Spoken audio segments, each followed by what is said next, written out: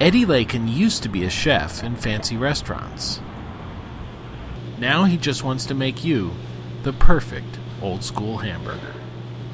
I stopped by one morning to ask him how he arrived at his versions of the American classics.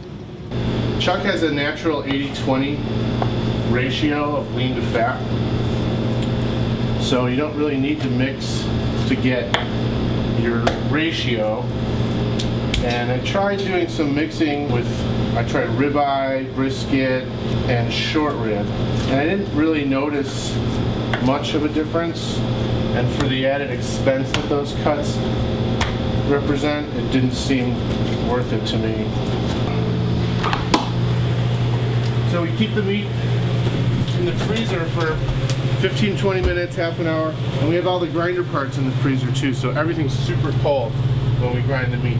It gives you a better grind if the meat is firm when you grind it, and it makes sure that the grinder doesn't overheat, because if it overheats, then the fat will start to melt and the finished product will be almost like the equivalent of a broken sauce. The first grind here is not as photogenic as the second grind. So there was a really fatty piece that came out. Yeah.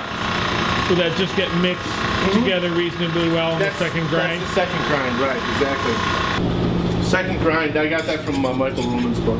Oh. In your background, I mean, hamburgers really weren't a big part of what you cooked. Really not. I mean, honestly, the only time I've ever ground meat was at Nacional we did chorizo, and at True we would use trim and we would grind it to make staff meal. So, you know, you're not really too concerned with technique in those kind of situations. Well, at Nacional I was, but I was just a line cook and I was just doing what the guy told me to do.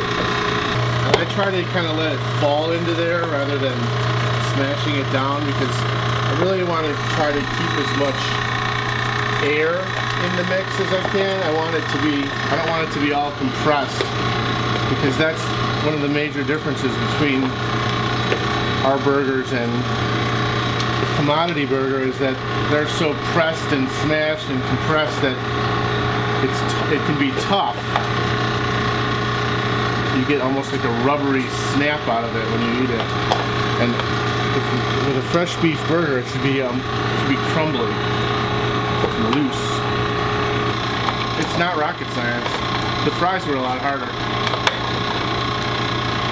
It's not rocket science, and yet there's so few places doing that. Yeah, I don't understand, honestly, why it's not. I guess, you know, ordering a box of burgers is a lot easier than doing this, but the finished product is drastically better with this fresh beef. I mean, there's like no comparison. And it's strange to me that, especially when you get up into like the $8 to $10 burger range, that people are still buying burgers. You mean frozen patties? Yeah, buying frozen patties, right. And I think those traditions kind of just got established, and then expectations got lowered, and people don't really think twice about the frozen hockey puck, and that's come to be a good burger. Fries. Everybody told me, cut the fries and then let them go in running water, and let them go until the starch runs clear, until the water runs clear. There's no more starch. You got to move them around a bunch of times.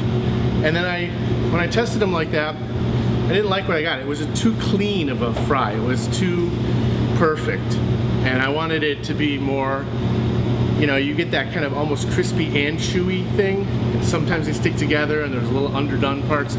That's what I wanted. Alright, so this is the first step with a two-step fry process. Alright, this is blanching. We're going at 300 degrees and we're going in 6 minutes. So we're basically cooking the potato all the way through. These will probably get used tomorrow. I stay a day ahead because I find that they actually come out better if they sit in the cooler overnight after they're blanched. There's a couple that didn't make the final cut. The Taylor Street fries were originally called Al's Fries, and kind of a tribute to Al's on Taylor Street. But I've got an Al's franchise around the corner here. Right. So I didn't want to invite any issues, so I changed it to Taylor Street fries.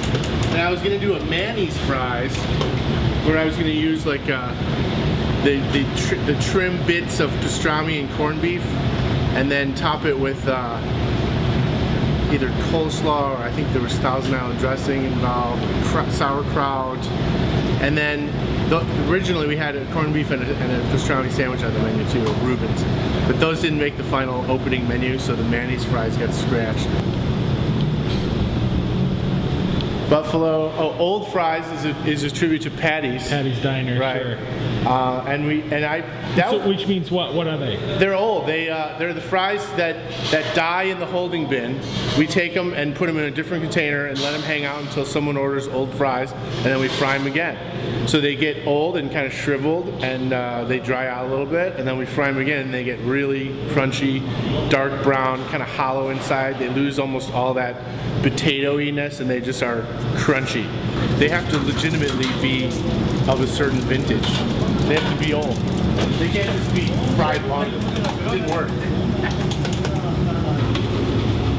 Yeah, ahí está bien. This is it. This is what I do. I grind beef and I make fries. 6 days a week. It's been interesting because, it's been 7 or 8 months that I've been setting this whole thing up and working on getting the equipment in place and the lease and everything. And now that it's all here, it's like, oh, thank God, now we can open and everything can go back to normal. And now my life is starting to establish this pattern of like 6 days a week. I get up at 6:30, come to the restaurant, cut up a couple of chuck clods, grind the beef, blanch the fries, and it's like, you start to be like, oh my God, am I going to be doing this for like 5 years, 6 days a week, every day? And I will, hopefully, if we stay open that long.